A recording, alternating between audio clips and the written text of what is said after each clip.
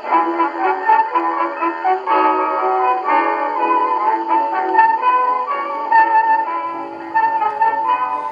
to another episode of Off the Menu. I'm Vincent Franchini from Tumblr House, here with the Charles Coulombe. Do you have anything to say before we get started today? Well, I do, actually. I've got several things to say. One is, it dawned on me earlier this week, we are living at this moment, in this all too hot summer, the 50th anniversary of the Summer of Love. Wow. Yeah. This was when Scott McKenzie advised everyone, if they were coming to San Francisco, to wear flowers in their hair. This was the summer that the Immaculate Heart nuns who taught me were busy having their minds rotted by Carl Rogers. This was the summer I learned to read, between my first and second grades. It was the summer of '67. 50 years ago. How is that possible? Time flies. You're not kidding. Boy, if I had known then what I know now, I would never have grown up. Some say I haven't yet. I don't know. It's pretty sad. But at any rate, so that's one thing. The other thing, which is apropos of absolutely nothing, although I'm still wandering around the past, I guess, I saw something really bizarre with a friend of mine on video yesterday. You know, everything is still alive out there, floating on the internet. Uh-huh. Neither of us had seen this broadcast since 1976. It was the Paul Lynde Halloween special. Okay. I'd forgotten how truly off the wall it was, but I remember watching it back then and thinking, this is really strange. It hasn't gotten less strange with the passage of time. It's on YouTube? Oh yeah. Look it up, the Paul Lynde Halloween special. Paul Lynde, Kiss, Florence Henderson, Jim Conway, Donnie and Marie Osmond, Margaret Hamilton, the Wicked Witch of the West, Witchy Poo, if you're an H.R. Pufnstuf fan, all of them together under one roof. And Billy Barty. Can't forget Billy Barty. So the little big man, as we call him. So, no, it's if you really want to have the insides of your head scooped out and, you know, kind of turn into like deviled egg, there you just go. Give it a watch. There it'll be. Okay. So we've done a whole year of shows, but we haven't yet touched upon personal questions about you. Oh, jeez. And based on the questions we're starting to receive, it's clear that people would like to know more about you. Trying to know all about me. So we've got a bunch of questions on your likes, dislikes, personal preferences, stuff like that. But before we get to those questions, I have a couple questions for you. Oh, boy. Okay. But yeah. People on the internet have called you a lot of different things. Now, can you say these in a family audience? I think so. All yeah. right. Perennialist, occultist, Gnostic, and my personal favorite, crypto hippie. Crypto hippie. Well, you know, I'm wearing a paisley tie in honor of the Summer of Love, so maybe there's some truth to that last one. Well, let's take them one by one, shall we? Okay. Now, mind you, ladies and gentlemen, one of the big problems of our time are people using big words and not knowing what they mean. From the very top of society, in church and state, down to the bottom, you've got all kinds of people using big words as insults, and they don't know what they mean. They end up looking stupid. If you're going to insult someone, be sure you know what the word means, or the person you're trying to insult will just laugh at you and tell his friends and they'll laugh. I think this is the image of the 21st century. You know what this is? A huge mouth, a tiny little brainstem. The little brainstem governs the involuntary functions. It can breathe and stuff while it sleeps. But other than that, the mouth just keeps yapping. So, with that understood, let's take these words one by one. Oh. What's the first one? Perennialist. Okay, now, that can have a lot of meanings. You know, a perennial is something that grows constantly, like tulips. And I don't think I'm being accused of being a tulip. In this particular case, I suspect what they mean is a follower of a very annoying individual called René Guénon. There's a name for you people who like perennialism, René Guénon. He was a Frenchman, as you might guess from the name. and an individual who did something that I really loathe. He started out as Catholic and he ended as Muslim. Wow. Yeah, Sufi. So calling me a perennialist is kind of annoying. But let me explain a little bit about perennialism, and I'll see where I think I know where they're getting at. Not that they think I'm a Sufi. Oh, okay. I don't think that's it. Or that they think I'm kind of weasel-looking, because Rene Guénon looks a little like a weasel if you see his pictures. Wow. Yeah, it happens. You know, people can't help how they look. Okay. I can't help these jowls, you know. That's okay.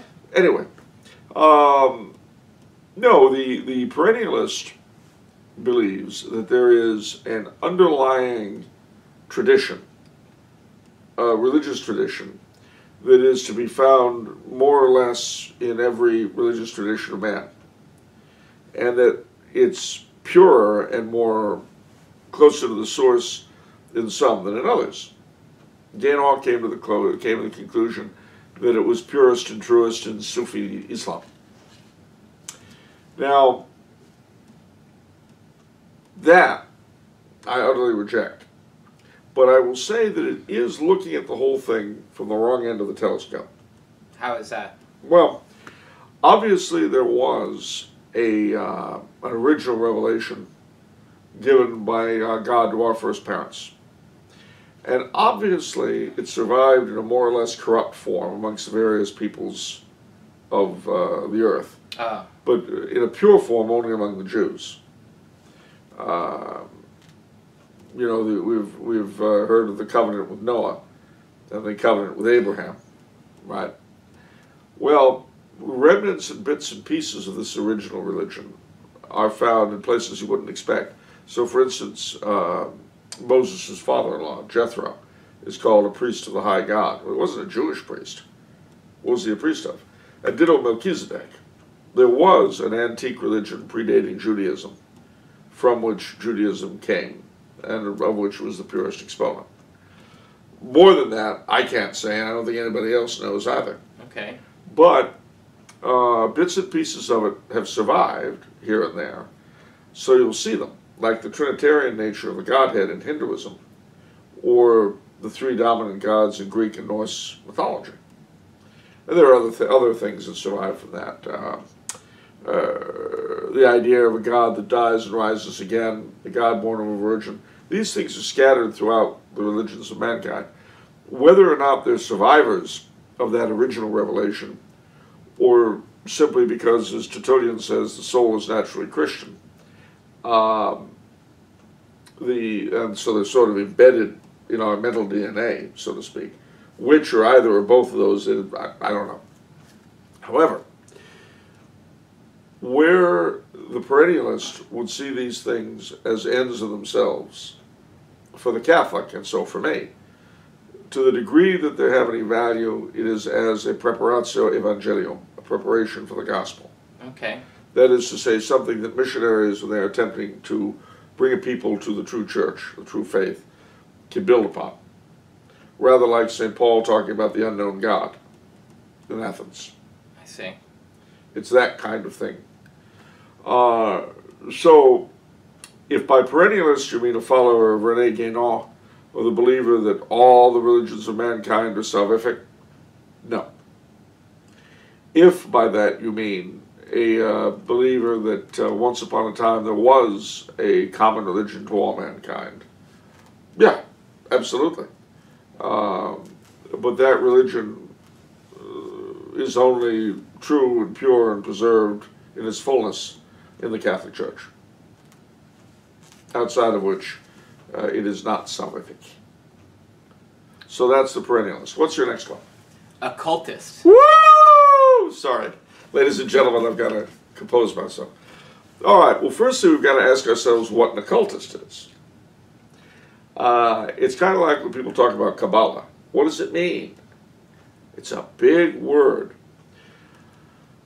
I presume and again, I'm presuming like the person who uses the word presumes. So if by occultist he means someone who likes cheese, then I'm wrong. Well, I don't know. I don't know what he means by it. But I presume he means someone who traffics with Satan for supernatural, or to be more exact, preternatural power. Absolutely not. That's not you? No, sadly. Okay. If it were, do you think we'd be sitting in a studio like this? Let me tell you something. We'd be on the front page of Time magazine. So, wolf in sheep's clothing you are. Or sheep in wolf's clothing. But, you know, my problem is always, our Lord told us to be as wise as serpents and innocent as doves. I'm afraid I'm as innocent as a serpent and as wise as a dove. But at any rate, I digress.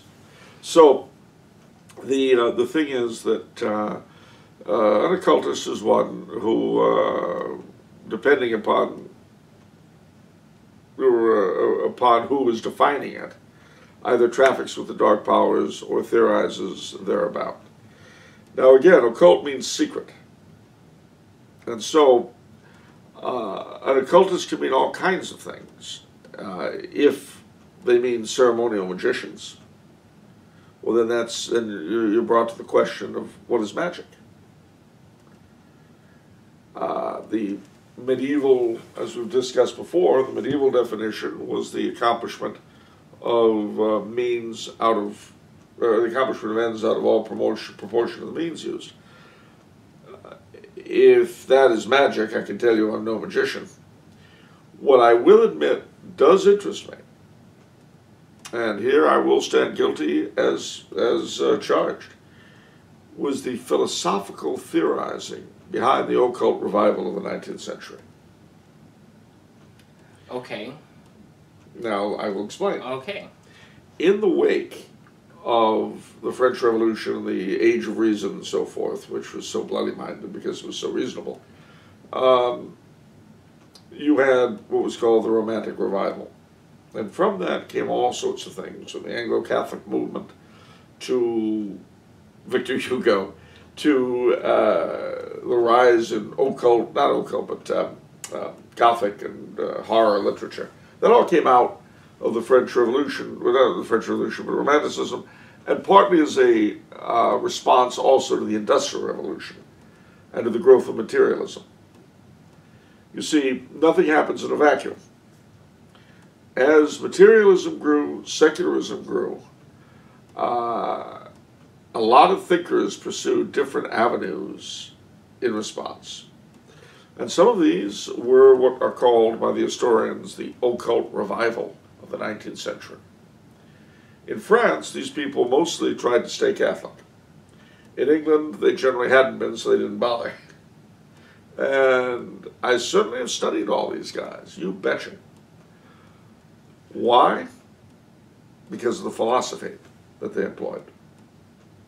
I'm sorry, I'm kind of lost. What's the occult part of the occult revival? Well, the occult part was that some of them attempted to practice magic and revive the Renaissance ideas of magic from people like Pico della Mirandola and Agrippina and all kinds of other guys you've never heard of. Okay.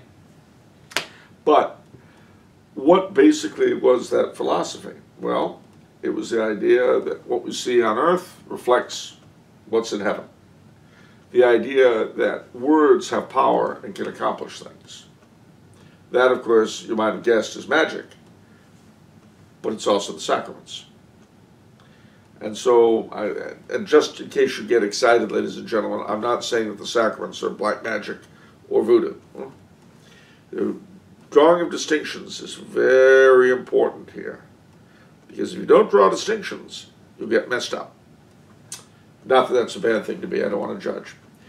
The thing is that as Catholics, we know that when the priest says a few words in the right way, with the right intention, or with the right stuff, God comes to earth, the individual is cured of his sins, the individual is incorporated in the mystical body of Christ, the Holy Ghost comes to him, depending on the sacrament. Yeah. Two souls are joined as one, the apostolic succession is passed on. But these are actions, these are goals, ends out of all proportion to the means used. They make no sense from the human point of view. We know they're true because of revelation. You can never come to them on our own. The 19th century occult revival involved looking at those principles and seeing if they applied to everything else. And so I can't say it was inspired by the sacraments, and certainly not vice versa. But I can say it was a cognate philosophy derived from Neoplatonism. And so it is their worldview that's always interested me, not the practice of magic. If you see the distinction. Okay, the worldview, not the, okay. That there is magic in the world. There are, you can say words, and then something preternatural or supernatural will happen. Yeah. Okay. I don't recommend you're doing it, Right. and I certainly would not and never have. Okay. So, for all you occultists out there, the other thing to bear in mind is that the occultists of the 19th and 20th centuries, at least the ones who weren't Aleister Crowley type would-be Satanists, were looking in the midst of a world that had gotten completely materialistic for a direct connection to the divine. Mm-hmm. That was basically the end of that kind of ceremonial magic. What they were trying to get at, of course, can much more easily, truthfully, safely be done by receiving the sacraments piously. But for various reasons, especially in England, where the church was a little thin on the ground, a lot of these folk just did not avail themselves of it. But you look at people like William Butler Yeats, or like Charles Williams, Arthur Machen, who initially dabbled in this sort of thing. It set them off, not Yeats so much, but certainly Williams and Machen, into a much more Christian direction than it ever could have done had they stayed the evangelical Protestants they were raised. And that's the thing, this kind of thing, if you could put yourself in the mindset of a 19th century evangelical Protestant, the sacraments were completely beyond them. Yeah. But the concepts that they acquired in studying magic allowed them to understand the sacraments in a way they simply couldn't have before. In a way, okay. I see. Because, you know, as far as they were concerned, the churches they were raised in, baptism and communion were just symbols that had no inherent power. What they didn't realize was that the religions they were raised with were themselves, in this sense, very materialistic. Okay. But, okay, so just to be clear, you're not saying that's a good in a sense that occultism was there so Protestants could learn about this through that. Well, let's put it this way. It's kind of like Anglo-Catholicism or anything else that leads someone to the church. Many people come to the faith through unpleasant means. You know, your wife dies, and so it forces you to re-examine your life, and so you come into the church. Does that mean your wife dying was a good thing? Well, I wouldn't say the death of one's wife is an inherently good thing. No, I couldn't say that. Right. What I could say is that it had a beneficial effect. But it could have gone the other way. It's true. You could have completely despaired of anything and, you know, jumped off a bridge. So this is why when you say, was it good, was it bad? Yeah. I see. Let me see how the guy ended up, and then I'll tell you. I see. But I certainly would not recommend the practice or study of magic for people. Okay. And I will say, though, that this very issue got me in trouble writing for a magazine years ago. Oh, yes. And the thing was, people got upset with me, oh, you're a Satanist, you're an occultist, you're this, you're that. But you know, I got a postcard one day from a lady in North Carolina thanking me for the very first article I wrote for Gnosis magazine, because she said it began on a road to conversion. And you know what? To me, that one postcard is worth all the grief I've gotten all these years over this stuff. And I would ask those who are very concerned about my occultism and so forth, or perennialism, or the other words we're going to look into, if a tenth of the energy you put on denouncing me for those things, you put into evangelizing and bringing another soul to Christ. Try that and then come back. Okay. Not that I'm bitter. Well, next word is Gnostic. Woo! Clearly because you wrote for Gnosis. You know, that is a fair question for that very reason. Mm-hmm. Well, firstly, we have to know what Gnosis is, because Gnostic comes from Gnosis. Gnosis means wisdom, knowledge. Agnosis, as an agnostic, means not knowing. Okay. So Gnostic is a term that can mean a lot of different things depending on who you're talking to. You could say that anyone who isn't an agnostic claims to be a Gnostic because he thinks he knows something. Okay. And the truth of the matter is that that phrase is almost like Protestant, in the sense that it's used to cover so many things, it almost means nothing. But historically, it's a term that predates Christianity. The idea was that there was a knowledge, possession of which was necessary for salvation to the individual. But what precisely was that knowledge? And therein lies all the difference. There was, now there were pagan Gnostics predating Christianity. There were Christian Gnostics, Jewish Gnostics. What did they all claim? They all claimed that they had this knowledge which was necessary for salvation. But it varied depending upon whom you were speaking to.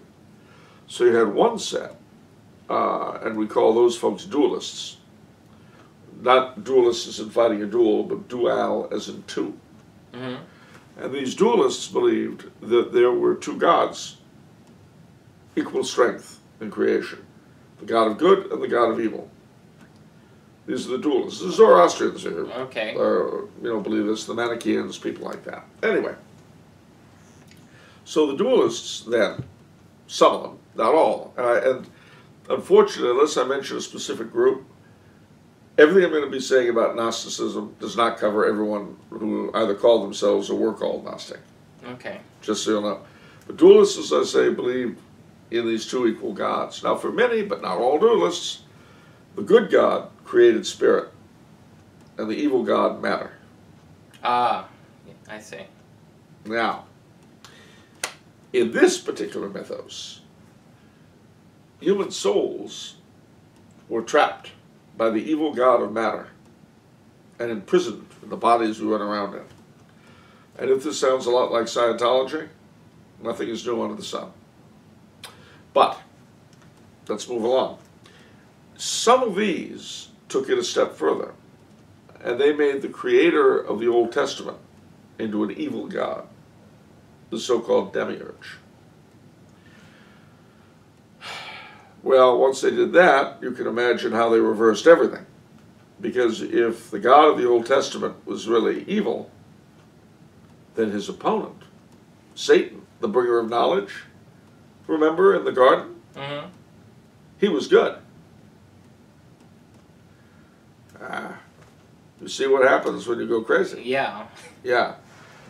And from that came all sorts of groups, a few of which are still around today, like the Yazidis in Iraq, that the Muslims have so much fun oppressing and torturing now. No, I don't think Yazidis should be oppressed or tortured, but I'm mentioning that they do this. This idea, this dualism, came into the West through the Manichaeans. You've heard of the Catholics, yeah?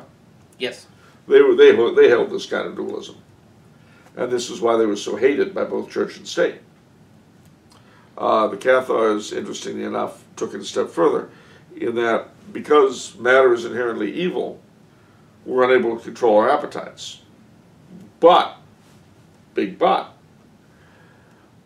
if you procreate, you would trap another human being in the flesh. So procreation is evil.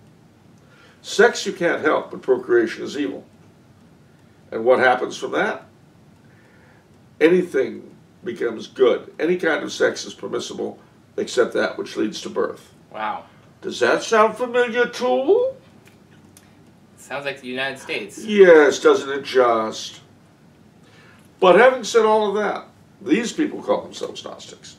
But there was another set, St. Clement of Alexandria. He called Gnostic anyone who held the true and Catholic faith, which he claimed was the saving knowledge which leads to salvation. And, having said everything I've said, if you define Gnostic as St. Clement of Alexandria did, then I am a Gnostic. If you define it in any other way, I am not. You're complicating things too much. Why can't we just say you do some things that vaguely resemble witchcraft, and then so you're Gnostic or occultist? You're complicating things too much, Charles.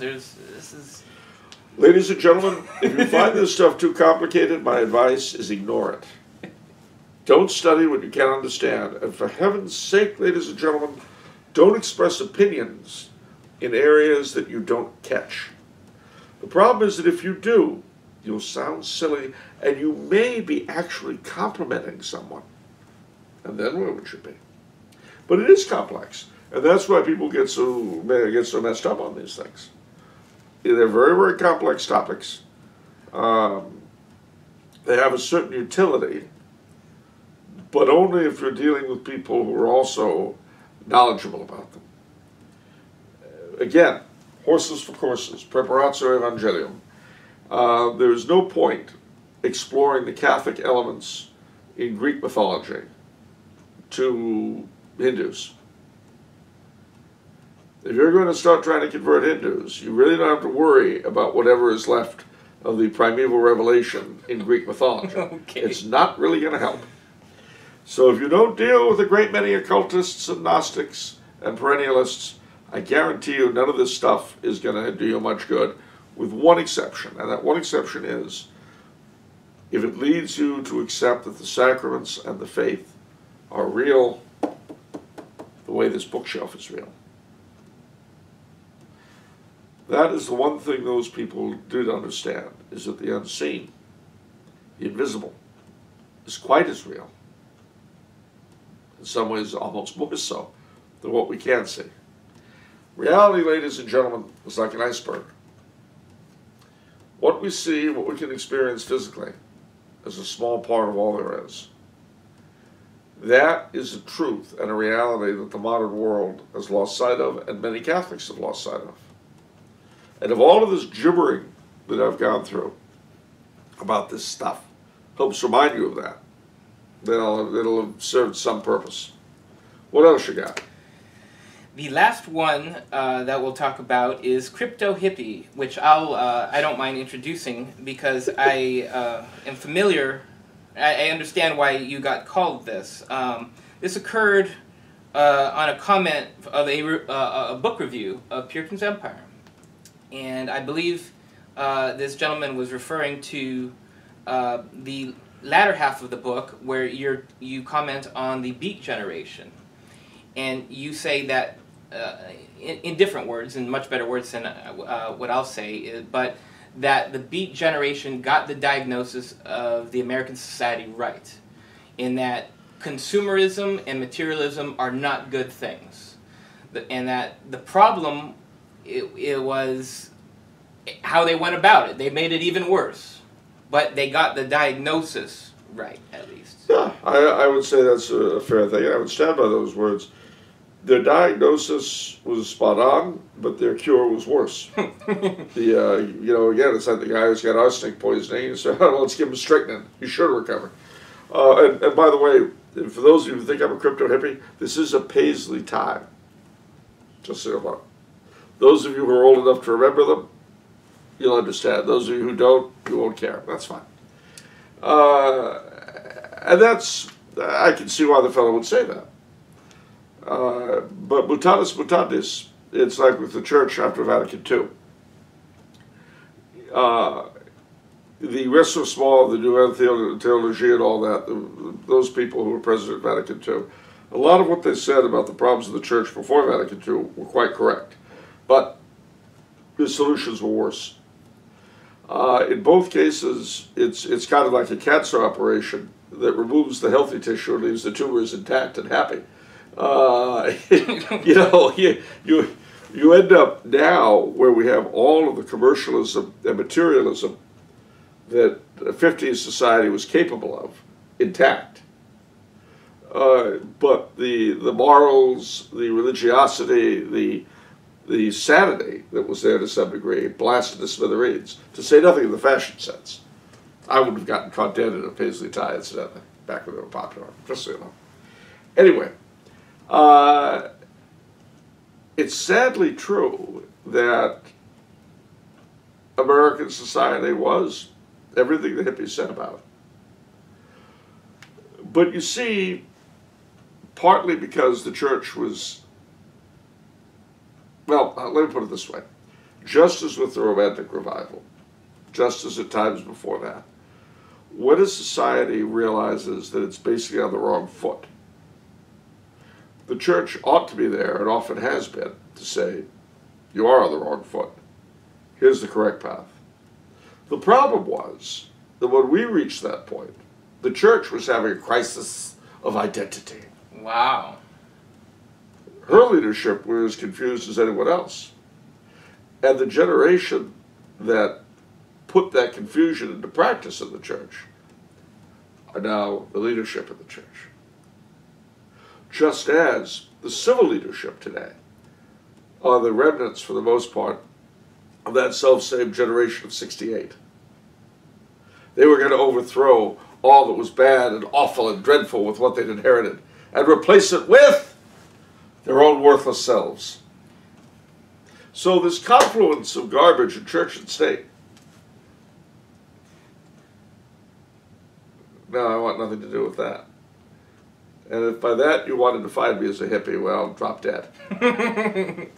But if, on the other hand, and I go back to all the other terms you've used, if by any of them you mean someone who believes that the spirit does have primacy over the material, that the Catholic faith, although unseen, is literally true, and truer than anything, even truer than paying your taxes on time, that kind of true, then I stand guilty as charged. And in truth, you know, the reason why the Lord of the Rings became popular in the hippie era, or to get a little bit darker, H.P. Lovecraft, was because they seemed to show something beyond what we see around us. And if there's anything I've learned since that time, it is that the Catholic faith alone is true and everything else is a sham. Okay. Okay, wow, we made it through question 1. We only have 9 more questions to go. We're on our... Great, let's get through them quick then. Okay. Well, kind of almost a follow-up. You've also done a couple shows with Sedevacantists. Uh-huh. So some people have wrote in and have wondered if you are Sedevacantist as well. Are you? Nope. Sedevacantism, especially these days, is kind of wishful thinking. How is that? Well, you would like papal infallibility to mean a pope who was always perfect. Ah. And always did the right thing, always said the right thing, always stood up for the faith, never had a personal agenda, never had a personal background that influenced him. In other words, a pope wasn't really human, but a sort of robot. Such a pope has never existed, and in all likelihood never shall. Every pope is a product of their time. We have had popes who were downright evil. We have had popes who were saints. We've had a lot who were mediocre. We've had a lot who were good at some things and awful at others. Unfortunately, given the historical moment in which we sit now, which I described, I think, to my own satisfaction anyway, a minute ago,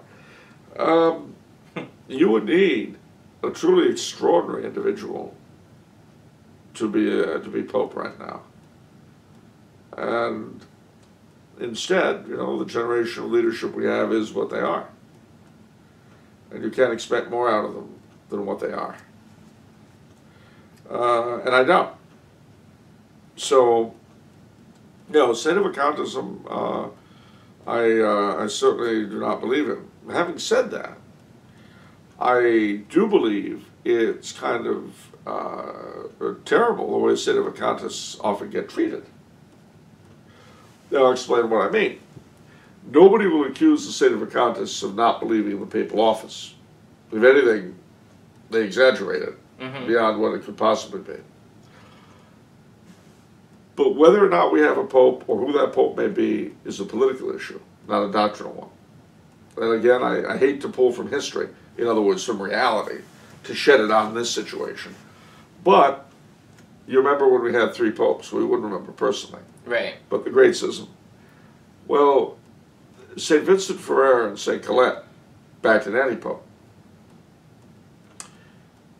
would I be willing to say that I'm a better Catholic than they would have been had I backed the right Pope? I hope not. Well, is that truly an accurate parallel with Sedevacantists? May not be 100% because no parallel is 100% in the history of the Church. There were never 3 popes until there were, and there haven't been since. Well, Sedevacantists aren't picking another pope.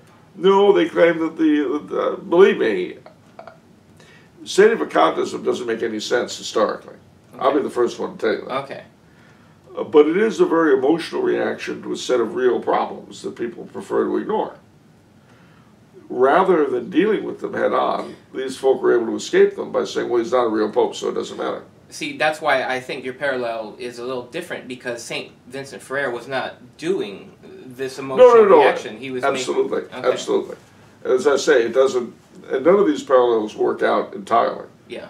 I mean, when you had all but 5 bishops of the Church signing a semi-Arian creed, yeah, and the Pope was not one of those 5. Yeah. Nothing is ever precisely the same. But I suppose what I am saying is that you do need to treat whatever Sedevacantists you know with a modicum of the charity you'd like used on you. That's true. Most Sedevacantists I know don't have great senses of humor. Some do, most don't. But they get a lot of abuse. There was one individual who will go nameless who accused me of being a Satanist and all that kind of thing, and went on a real campaign about it. Should have put that on the list. Anyway. Sorry. You know, one of these days, anyway, seriously, but he accused me of all this stuff. And a lot of people who I thought would have known better jumped on the bandwagon with it. But then he turned Sedevacantist. And they dropped him like a hot potato. And that was a horrible thing. I'm not saying that you should, if you know Sedevacantists, you should endorse what they believe. I'm saying you shouldn't treat them like garbage. That's, you know, firstly, you're assuming that your knowing better than they do gives you the right to abuse them. I guarantee you, there are a lot of people who feel that way about you. Their knowing better than you gives them the right to abuse you. And maybe you wouldn't want to be abused. I don't know. That's true. Unless there are masochists out there, in which case turn Sedevacantists, you'll get all you want. But no, I have no use for Sedevacantism as a belief. But I know Sedevacantists. I won't pretend I don't. And I think the way they get knocked around from time to time is disgraceful.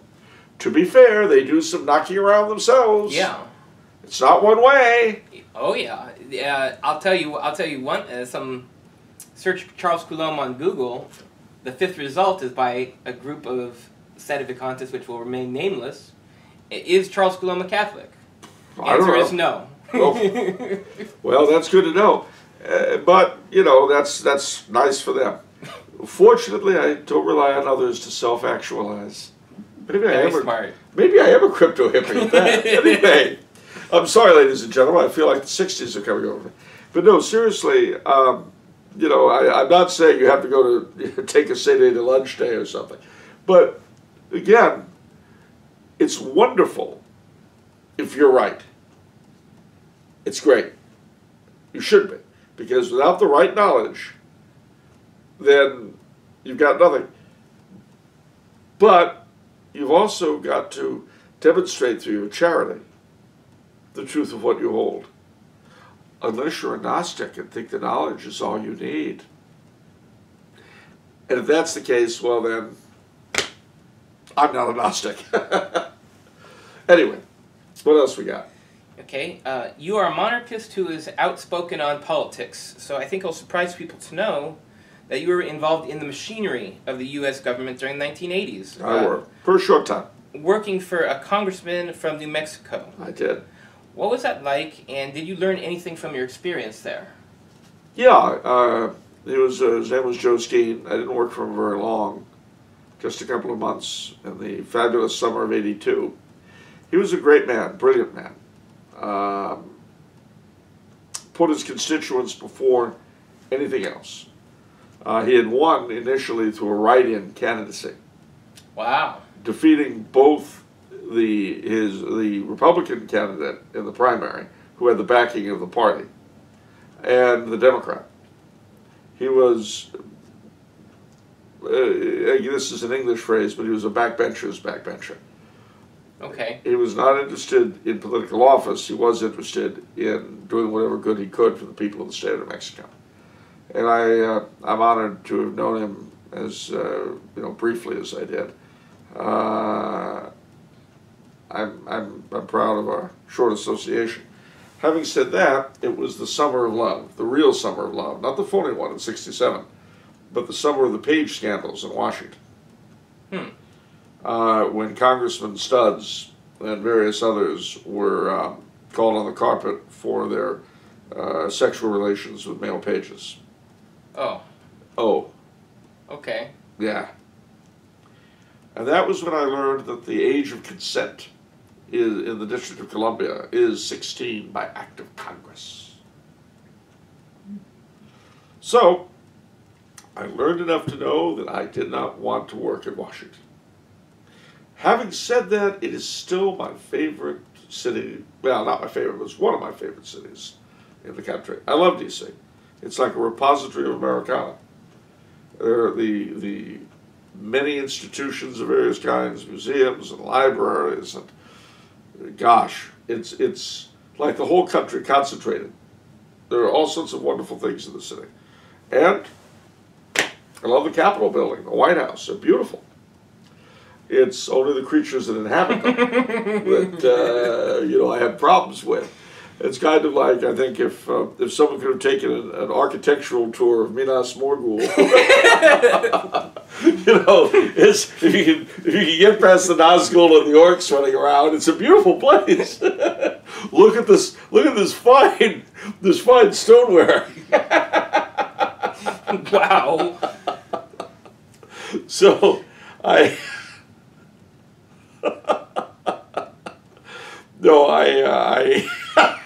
I'm sorry, I really can't say much more than that. I do love Washington. I love the city. I love the layout. I love its history. It's only its president that's horrible.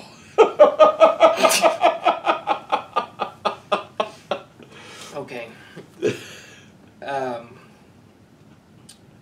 Okay, so is that all you'd like to say about your time at the... Yeah, I mean, what can I tell you? I remember when I told Mr. Skeen I wasn't going to be able to work there, he said, well, I'm going to be sorry to see you go, but I can understand why you wouldn't want to work in a bordello. And then, seriously, it was an eye-opener. I mean, frankly, it was like being in Hollywood. It was like being at home. The difference being that the parties I would go to, instead of where it's here, everyone you'll talk to is on and on about their ins with different producers and directors. There was their ins with different congressmen and senators and judges. I mean, the fellow who came up with the phrase, Washington is Hollywood for ugly people, he really had something there. So, I mean, I figured if I was going to go through all that drivel, I might as well come home. At least here they're pretty. Yeah. Okay, all right, enough questions for me. Let's get to questions from your fans. Oh boy, I'm sorry, kids. Corey Banta asks, what are your favorite Catholic films and or films you think most Catholics ought to see? Also, if these or other edifying films are not easily available, is it permissible to download or stream them from sites which are themselves legal, even if the rights to the videos have not been explicitly given over by the publishers? Wow, that's actually two questions. Yeah, two questions, sorry. Well, for starters, when you say Catholic films, I mean, I presume you mean films with Catholic themes. I'm not a great fan, because I wasn't allowed to see them, but I'm not a great fan of things like The Robe or The Silver Chalice or whatnot, which are religious pictures that were nevertheless made by non-Catholics. Song of Bernadette. Yeah. Um, Well, how about A Man for All Seasons? yeah, both versions. Both versions. I actually prefer the Charlton Heston version, but I like both of them. Yeah. There was a movie on Father Damien, whose name escapes me, that I liked. Keys of the Kingdom with, what's his name? Gregory Peck. The Miracle of Our Lady of Fatima, which I saw when I was a kid. Oh. What about any recent ones? What about, I'll just name some. How about For Greater Glory, The Cristeros? Yes, For Greater Glory was good, and The Passion of the Christ. Of course. I like both of those.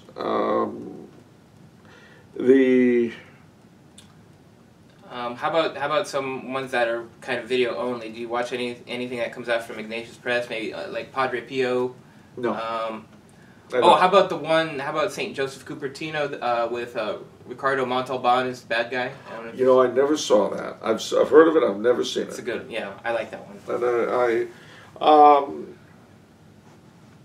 the truth of the matter is that the kinds of films I grew up watching were not primarily religious. Religion we got at home, and Lord knows we were taught it. But the films we saw a lot of Disney.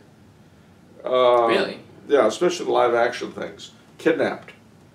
I was very, very fond of. Of course, the major hero was Catholic in that one. Zorro, we're great fans of. In Search of the Castaways, where one of the heroes is a priest played by Maurice Chevalier. One of my favorite actors to this day. A lot of medieval films I love. The Black Arrow, things like that. The Prisoner of Zenda. One of these all had, as I'm talking to you, I realize they actually all had Catholic themes, but they weren't the major point of the plot. Mm-hmm. They were alongside. They were part of it. Yeah. So, for instance, in Prisoner of Zenda, and I'm talking about the 1936 Ronald Colman version. Both the coronation and the wedding to the Queen are done in stately Catholic ceremonial and all that kind of thing. They were not, Catholicism was part of the decor, you might say, but it wasn't the major point of these films. Yeah. So it sounds like, you don't get Catholicism from the film, so in other words, you're not making a recommendation that you ought to see these films, but they're good films? They're good films, yeah. They're not, they're certainly not what you would call catechism films. Yeah, yeah. But, for instance, taking Kidnapped as an example. The hero is a leader of the 45 Rebellion who, no, he's not the hero. The protagonist is a kid who's raised Presbyterian and encounters this wild, gallant papist. Of course, he was brought up all his life to think papists were terrible and that supporters of the Stuarts were terrible. And of course, in the end, it's precisely one of those that saves the day for him. And the character of Alan Breck Stewart is one of my favorites in all literature. And David Finch played him in the movie and did a brilliant job. Peter Finch, rather, did a brilliant job in Disney's Kidnapped. Okay. Well, what about the second question, the legal question? Well, I don't know. It depends. What do you have that you make your living at that you don't mind being done for free? It's true. There is, of course, the fact that in the immediate, it's only major corporations that are being hurt. But the problem is that those major corporations do pay people. You're right. And if they collapse, which, they're so badly run, they don't need a lot of pushing. A lot of people will be out of work and so on. I would definitely talk to my confessor if it's a big deal for you. Mm-hmm. But you know, I know how much I enjoy seeing my work running around the internet for free, which happens constantly. Not that I'm complaining, but you know, my work is as much evangelistic as it is to make a living, so it's not quite the same thing. Okay. Okay, question by a person with the alias Sam I Am Now. She asks, or he asks, what would be the top resources to give someone who isn't Catholic but is open to looking at a book or talk? Well, to be honest with you, it depends on the person. I mean, you've got to figure out what they're interested in. But one of the things I very often give out, first and foremost, is G.K. Chesterton's book, Orthodoxy. Oh, okay. The reason for that is that he portrays the faith as it is, exciting and enchanting. You see, and this brings us back to the original question about occultism and all that. It's important to realize that Catholicism is a religion of wonder. And if you can get people to see that it's so much more than the humdrum nonsense of everyday life. The devil wants us to look at the church purely in terms of rules and regulations, which it most certainly has, and which we all need to follow. I'm not saying we don't. But that's the best way to chase people away, is to lead with that. If it weren't, Orthodox Judaism would really be picking up converts right, left, and center. But Orthodoxy is as good an introduction to the Catholic worldview as I've ever found in English. Wow. So I'd like to lead with that. Now, Lord of the Rings is a good thing also. Usually people will have read it. But when you point out how influenced by Catholicism it is, and what a Catholic work its author believed it to be, that helps.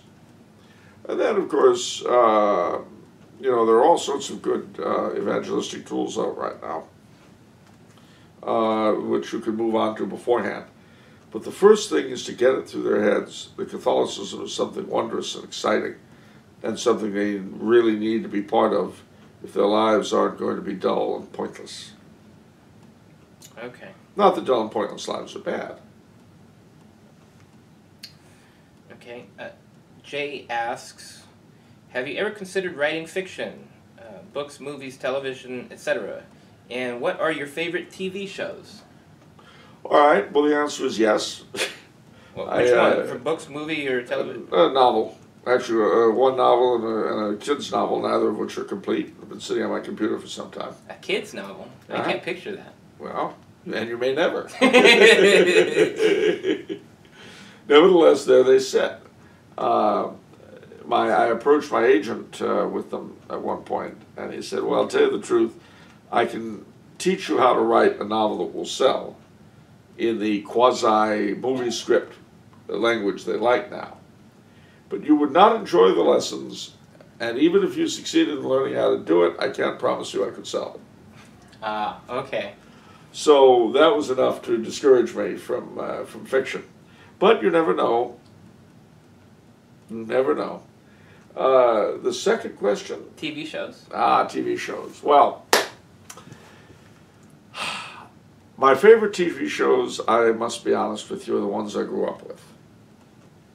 So, Perry Mason, Bewitched, Green Acres. I have a very pedestrian taste in TV shows. The Twilight Zone, One Step Beyond, The Addams Family. Yeah, the weird stuff was pretty big back then. And comedy.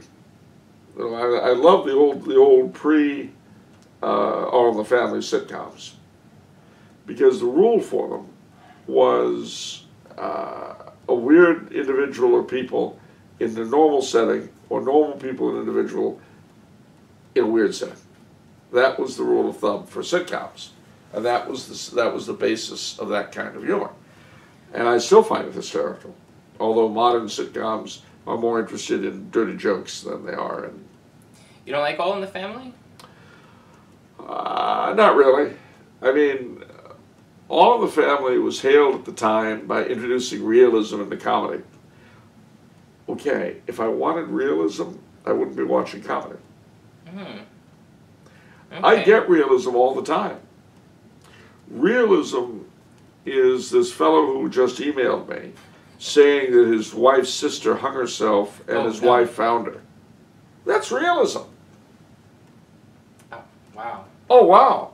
Realism is my brother's two best friends just dying over the past 2 months. That's realism. If I wanted that, I don't need it for television. I don't need that on TV. I got all the realism I can stomach in the real world. Okay. No. When I want to be entertained, I don't want to be thinking about that. I want to be entertained. I know it's a lot to ask.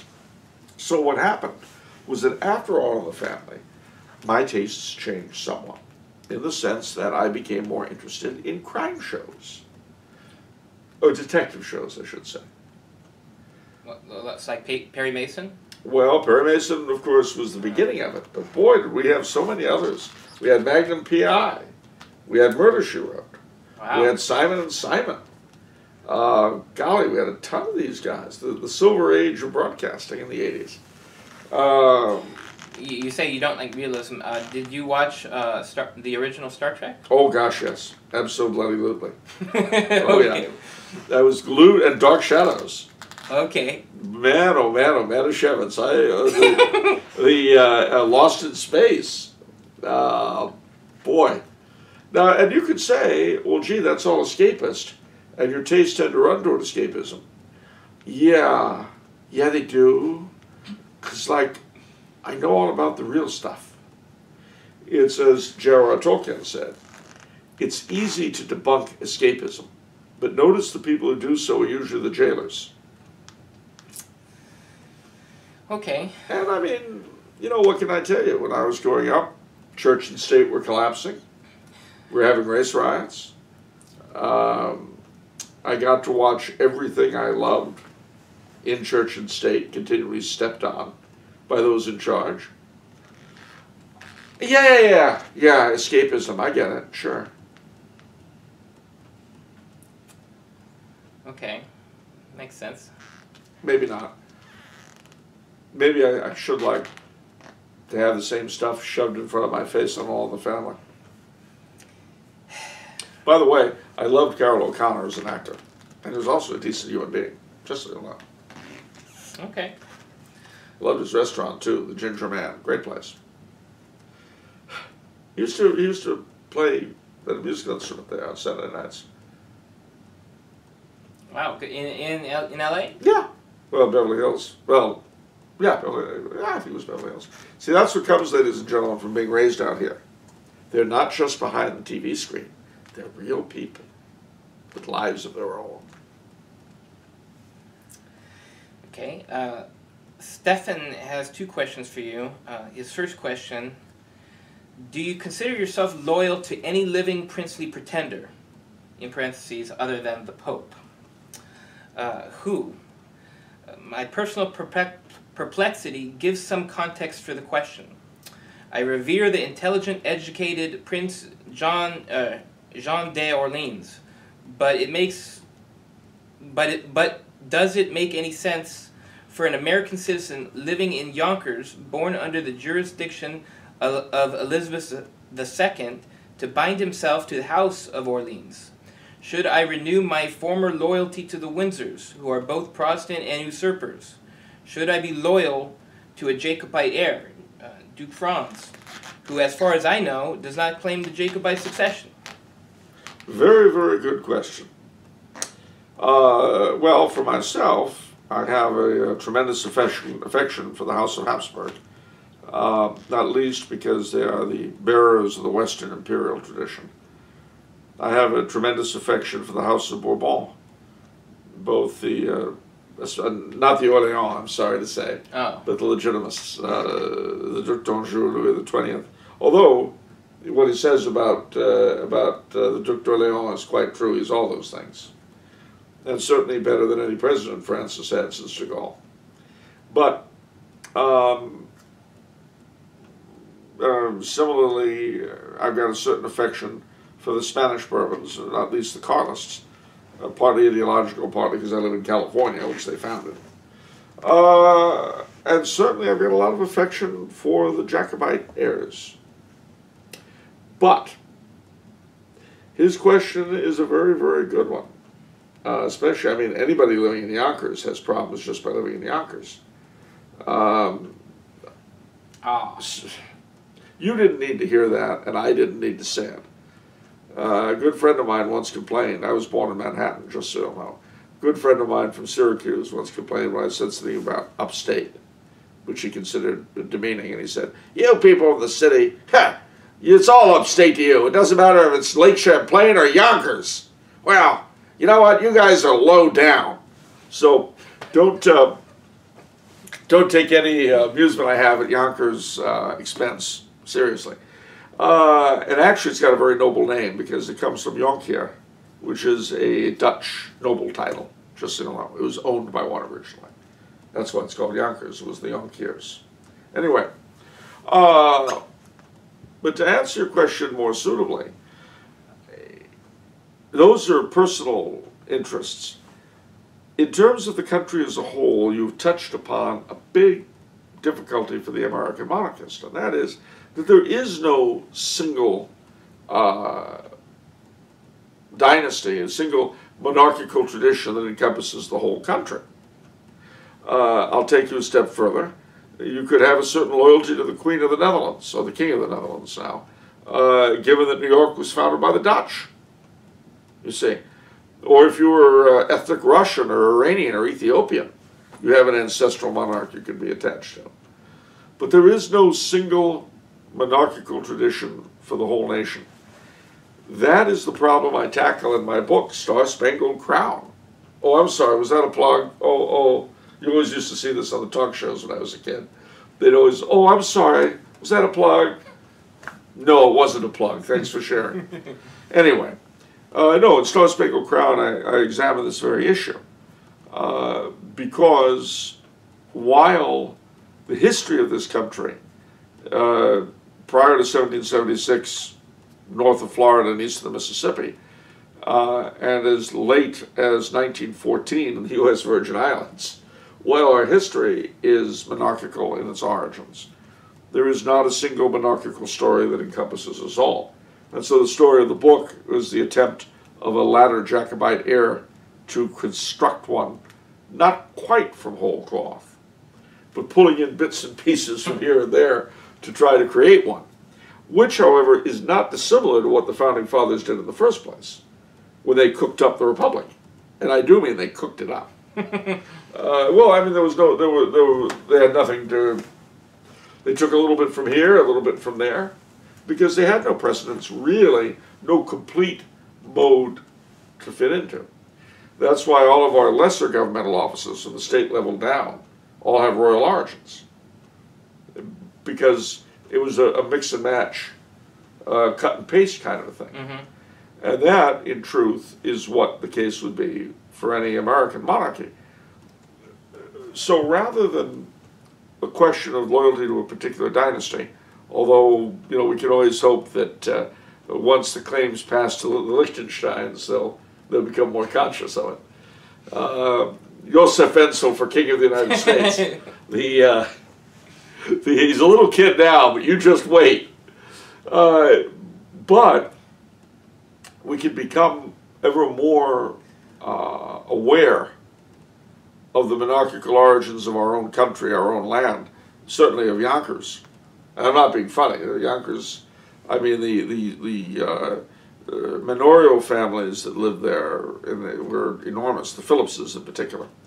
We can become much, much more aware of that than we are, number one. Number two, we can begin to develop a patriotism, a love of these United States that is not tied simply to the ideology of 1776 or 1789, and not merely to its institutions. We can begin to develop within ourselves a patriotism for the country itself, whose roots are definitely monarchical, And we can begin to think about the institution as it might or might not one day eventuate here.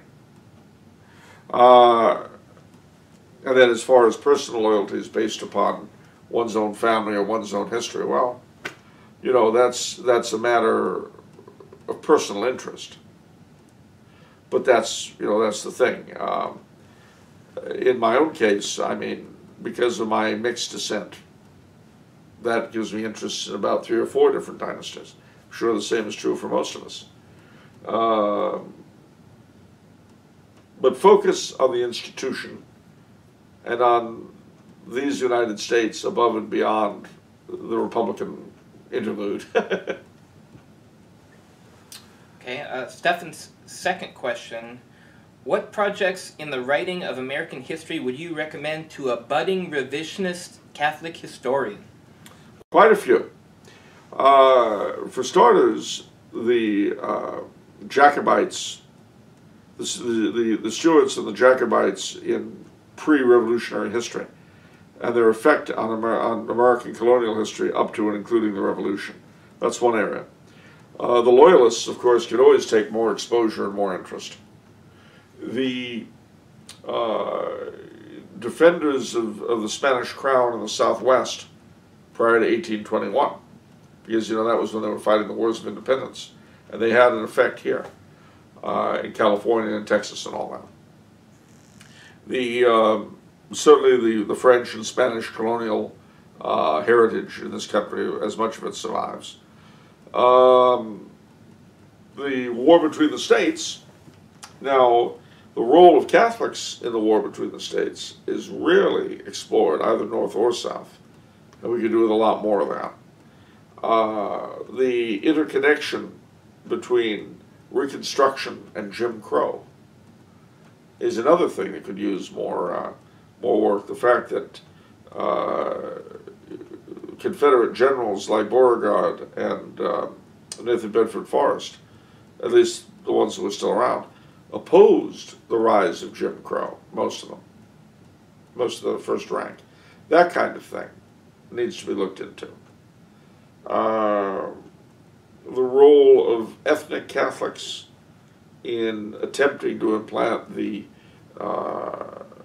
social teachings of the church in this country should be looked into. I'm thinking of things like the Mexican-American Sinarquistas, the German Central Verein in St. Louis, the Sentinel amongst the French Canadians in New England.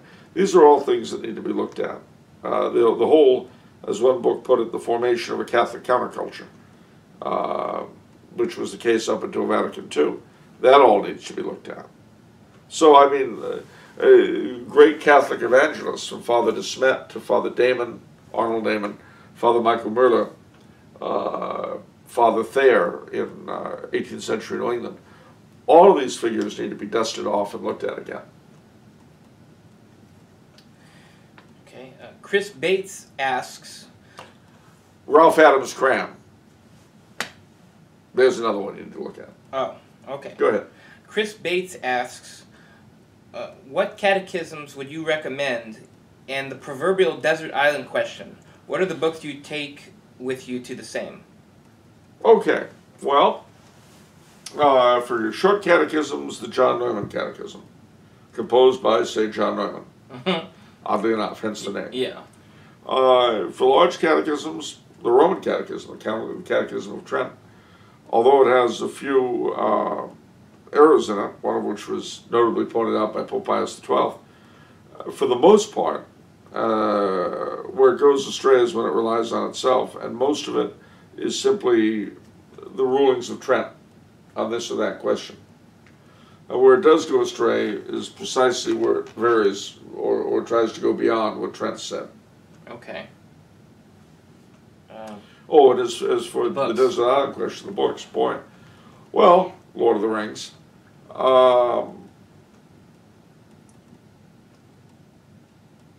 The Douay Bible. And Dom Guéranger's, and this is cheating, Madame Granger is liturgical year? Yeah, because that's like 50 books. Right, well, No, 14, but who's counting? 14. But Lord of the Rings is 3, so, or 4 counting The Hobbit. So, you know, Okay. I've already cheated once. Might as well let me in the door. Yeah. But with those 3, I think I could probably maintain. Those are some good picks. Oh wow! Okay, we finally reached our final question. Oh boy! Excellent. Several people have asked about your dad. He's still dead. Thanks for asking. Oh, well, they want to know what was his background, profession, opinions, and personality. He sounds like a devout Catholic man and a good father. What kind of man was he? All that's true. What kind of man was my father? Well, my dad was quite simply the greatest man I ever met, and I've met more than a few.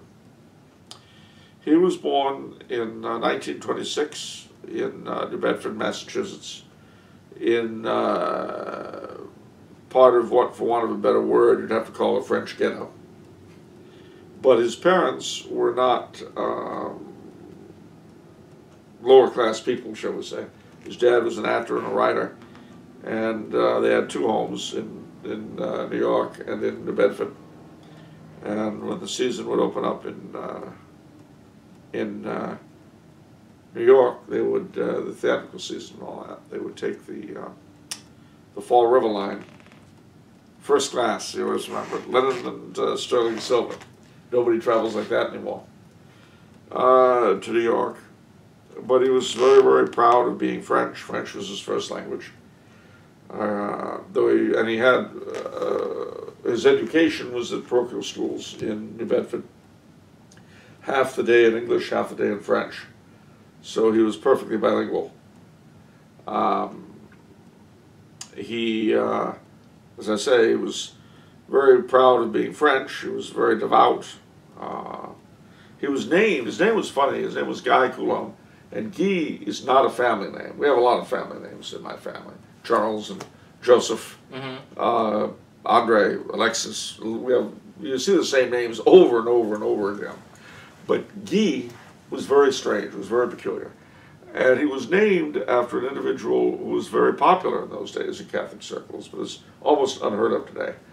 A little kid called Guy de Fongalon, who died, I think, when he was 8 years old, and was the youngest non-martyr ever to be proposed for canonization. His cause was pretty much shut down in 1948. I don't know why, but it was. Okay. But nevertheless, he was very popular at the time my father was born. And my grandparents, being very devout, loved Guy de Fongalon and hoped that their son would follow in his footsteps. His older sister, they named Fleurette, which means little flower. And that reflects the devotion they also had to Saint Therese, which my father had. His favorite saints were Our Lady and Saint Therese and Saint Joseph. He was very much of a thinker, though. He came around in the immediate aftermath of the Sentinelle controversy, in which the good chunk of the French-Canadian population of New England were pitted against their Irish bishop. And it almost came to a schism, though not quite. And it was papered over. But the memory, my dad very much had in mind. And so decades later, the clergy seemed to go crazy. We just sort of laughed and said, yeah, well, they've been there before. So it didn't shake his faith, is what I'm trying to say. Yeah. As it did for so many people, you know, father's pouring cereal on his head, the faith must be alive. Right. Well, no. My dad always had he lacked that worship of the clergy that led so many people astray, both in Quebec and down here. He always wanted to be an actor. And he went into World War II. His mother did not want him to go. His family were very much America first. He was born in 26, as I was saying. So when he turned 17, he asked her to let him volunteer, and she refused because she didn't want him fighting Mr. Roosevelt's war. But when he turned 18, and of course he was her only son, so he didn't have to go. But he volunteered on his 18th birthday. And they sent him off to the Pacific, and he was a tail gunner against the Japanese. 13 successful missions. Wow. When the average lifespan of a tail gunner in combat was seconds. Wow. So he always used to say that other people may say they believe in God. I know. So anyway, he came back from the war, and he went to the American Academy of Dramatic Arts on the GI plan. He came out here briefly in 1948 and decided he didn't like the movies and went back. And he went into radio, which had always been his great love. He was on a number of shows, and it was on a radio stage, the 1951, the Lux Theater of the Air, that he met my mother. And she was the first woman to break into radio in 15 years because she could do 5 voices in one broadcast. Wow. Yeah, that meant they only had to pay one lady for 5 roles. Trust me, they were wowing. They weren't like, wow, she's so talented. They were, wow, so much money we saved. that was their wow. But at any rate, so he realized for various reasons in the mid-60s that acting wasn't going to cut it in terms of New York, so he came out to LA and lost his money, sadly, but never let it get him down. And that was the thing about my father. You know, the kinds of misfortunes that would destroy other men, he laughed at. And that was the thing about Dad. He could always find the humor in any situation, no matter how awful it seemed. And his great line was, in 10 years we'll be laughing at all of this. You couldn't impress him, you couldn't intimidate him, you couldn't shift him. But he was always a gentleman, never threw his weight around. He used to say that the ideal is the mailed fist and the velvet glove. And that if you're truly powerful, you don't have to show it. You don't have to impress anyone. But he also used to say, you know, never justify yourself. Let the other man justify himself. Who is he asking you these questions anyway? Let him go. Yeah, that was the way he was. Very well read. I can honestly say that every single one of my intellectual interests my father started me on. Wow. Sure, he had a very wide-ranging mind. His military connection he kept up in the New York State Guard and then out here in the California State Military Reserve. Is he why you're a monarchist? No. Well, yes, no, yes. Oh, okay. No, in the sense that he was not a monarchist per se. He was very proud of this country and its institutions. Yes, in that his affections for the House of Stuart and the House of Bourbon, certainly, plus my mother's for the House of Habsburg, really destroyed any kind of prejudice against monarchy that I might have. I see. And while he was pro-American, it didn't make him anti-English. You know, he would point out, for instance, the Declaration of Independence, the Quebec Act, which is what gave our people their freedom of religion and language and so on, is denounced in the most Orwellian terms. But that knowledge didn't turn him off on the country. Mm-hmm. I mean, that was the thing about my father. His knowing something did not turn him on or off about much of anything, if you understand what I'm saying. In other words, how to put this another way. He knew, the way the vast majority of people don't, that the revolution was not all about freedom and liberty. Mm. But it did not reduce his love of his country one little bit. You see what I mean? No, I absolutely see what you mean. He could hold these things in stasis because, forget the revolution. This is the country his grandfather came to. That is done very, very well by us. And so we have an obligation to it. It's not some weird pie in the sky, Spirit of 76 drill. Mm-hmm. This is the country that also, from all time, God saw fit to put us in. And that we have an obligation to evangelize and to improve for its sake. Yeah.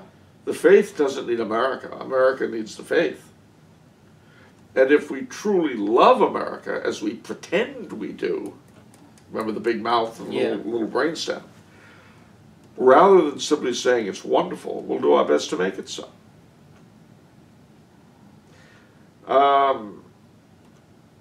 So I can tell you he was a real patriot. Yeah.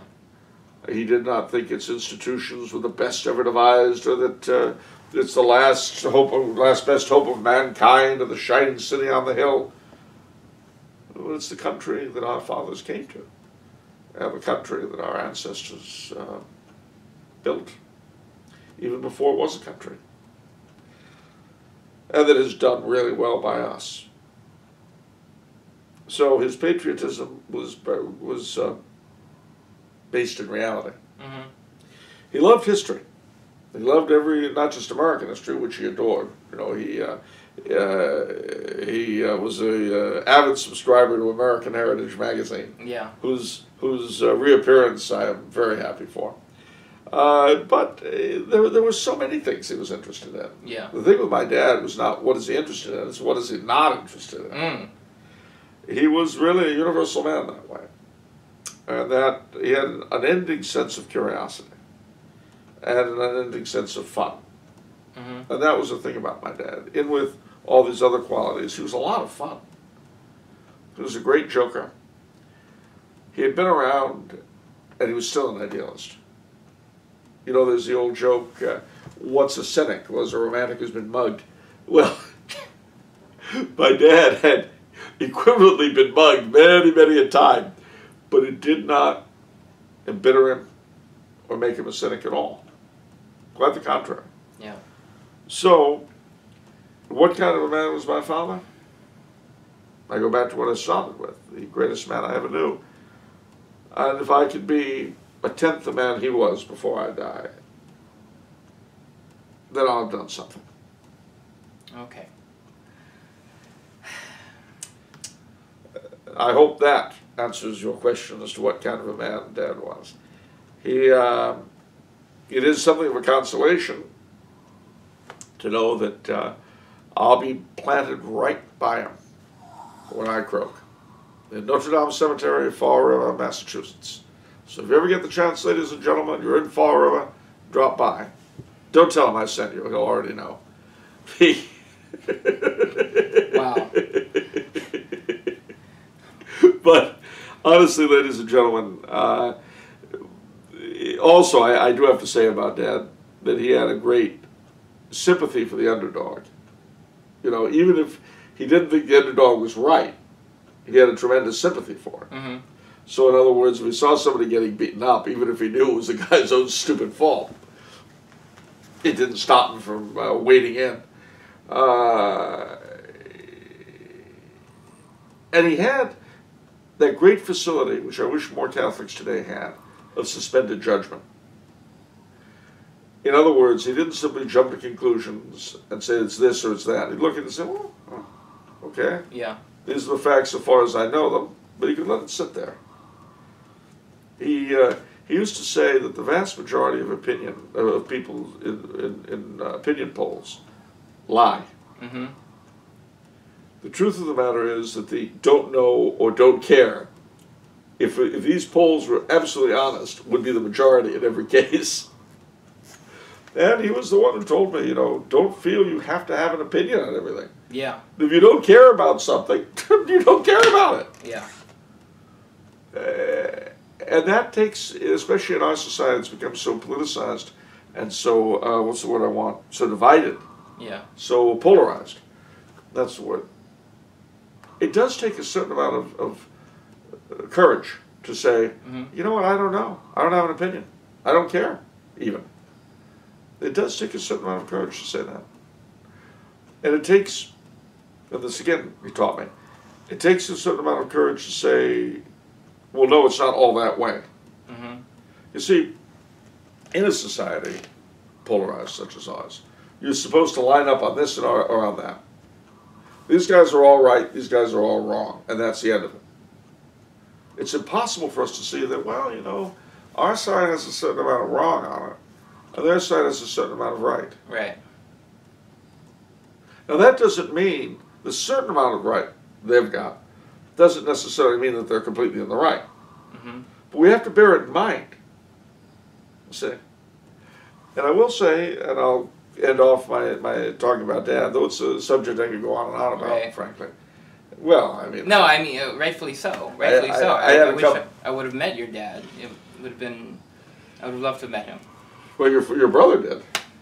Yeah. So, there you go. See, that's what comes to being older. Yeah. But, oh, did we need to say that, really? Anyway, Dad had that facility of being able to value things that were not necessarily of value to him. And I remember reading, oh gosh, what was he reading? Colonel Churchward's books on the lost continent of Mu. And I asked him, I said, do you really believe all that, Dad? Yeah. And he says, oh gosh, no, but isn't it fascinating? That was my father all over. Yeah. No, not at all, but isn't it fascinating? Yeah. So anyway, there you go. There's my dad. Okay. That's it for this episode. If you enjoyed listening to Charles, please subscribe to the Tumblr House YouTube channel. If you'd like to send Charles a question, you can do so through YouTube comments or contact us through the Tumblr House website. See you next time. And if you're not good, Dad will get you.